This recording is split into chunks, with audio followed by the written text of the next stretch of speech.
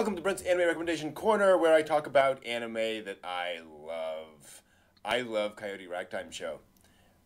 This is one of those anime that kind of came out of nowhere, showed up. Some people watched it. People were like, "Oh, this is kind of cool," and then it completely disappeared. It died. No one watched it, but I happen to really enjoy it.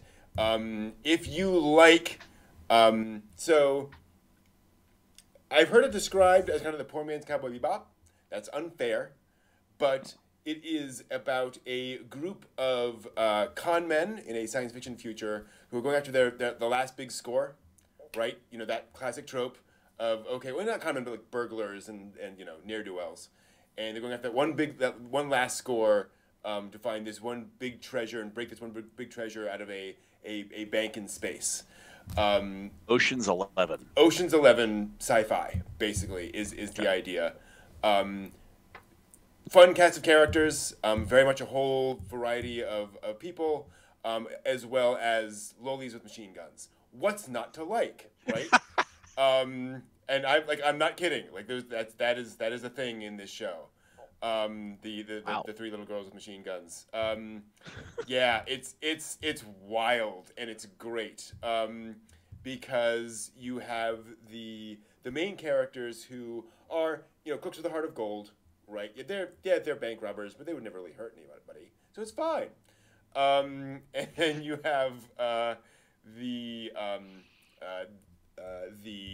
woman who's going after them, the very serious detective who's going after them, and just all the adventures they have, trying to track them down, and the kind of noir feel of the overall show.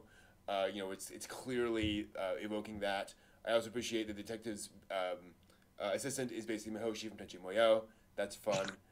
And just then the fact that they throw in the fact that there are a bunch of people also looking for these folks, who all happen to be this organization who sends off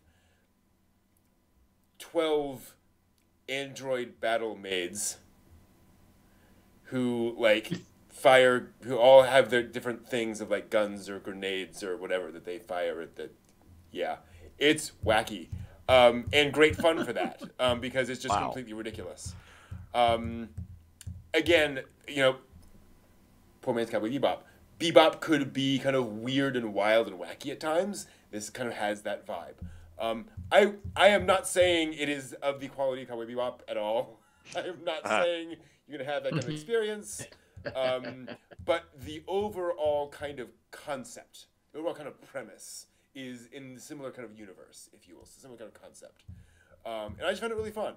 I also really appreciate the fact that, I don't think it's a spoiler to say, that they're doing all of this because of the adopted little girl who is coming to their lives. They're basically doing it all for her. There's a whole thing.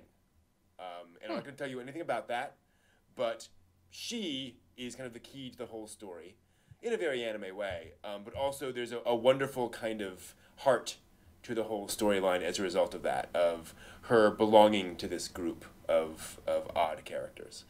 So again, a lot of fun, a lot of ridiculousness, and just a really, you know, crooks with a heart of gold going after the final big score in space. And what studio did it? And what else did they do? I do not know, but the anime is called Coyote Ragtime Show. Okay. So just, you know, an anime I like.